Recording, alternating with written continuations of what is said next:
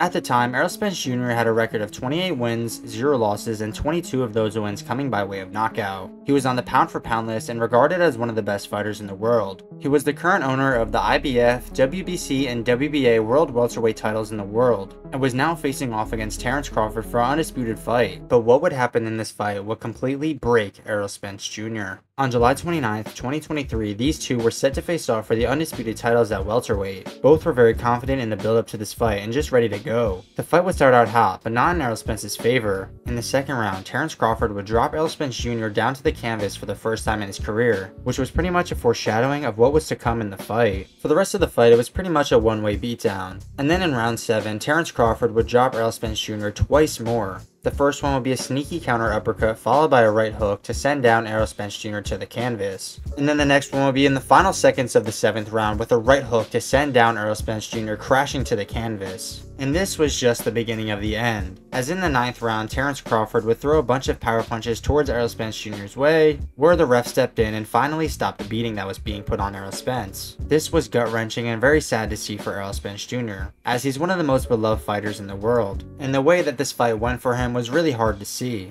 as this was pretty much just a one-way beatdown. But in his post-fight interview, it seemed like Errol Spence Jr. took the loss humbly, as that's just the type of guy and fighter he is. But what happened after all this is said and done? Well, now Errol Spence Jr. has been out of the ring for over a year, and obviously he needed some time to heal up from that loss, but I think it's time that he finally steps back in the ring. For months now, it's been teased that him and Sebastian Fundora were going to have a fight, and there was even a time when after Sebastian Fundora beat Tim Tszyu that Errol Spence Jr. came in the ring for a call-out. But now it finally seems like that fight is going to happen. The two are most likely going to be fighting in January on a PBC card, with the fight obviously being a world title fight because Fundora is a champion in the 154 division. And on the undercard, the Benavidez vs Morrell Jr. fight is supposed to take place as well, so this card could be very good in its own. But that fight for Errol Spence Jr. is an amazing comeback fight. He's obviously going to be fighting at that top level still, and against a really strong opponent. And obviously who knows what happens after. If he can win that fight, then maybe him and Bud could have a rematch at 154. For another unification fight. But it seems like a lot of people are torn on this comeback fight for Errol Spence Jr. Obviously, everyone wants him to win and believes in him, but his opponent is no joke. Sebastian Fundora is like 7 foot tall with an insane reach. But we're just gonna have to wait and see what happens on the fight night, as obviously Errol Spence Jr. is an amazing fighter in his own right.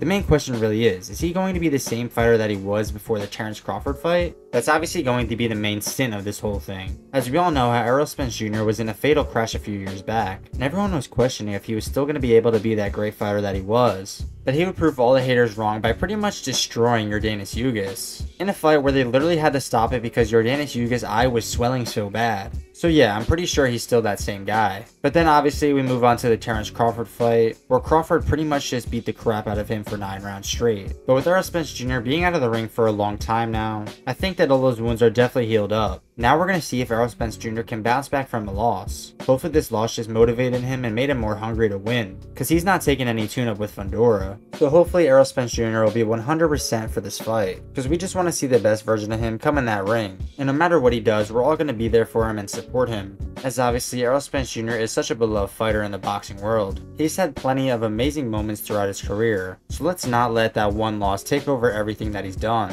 And he still obviously has time, as now he's going to be fighting for the world title at 154. And who knows, maybe he can get that rematch with Terrence Bud Crawford and maybe he'll win that fight. We're just going to have to wait and see if everything can play out in his way. But let me know in the comments, what do you guys think about Errol Spence Jr.? And what do you think about his potential matchup with Sebastian Fundora? Don't forget to leave a like, comment, and subscribe, and I'll see you guys all in the next one. Peace.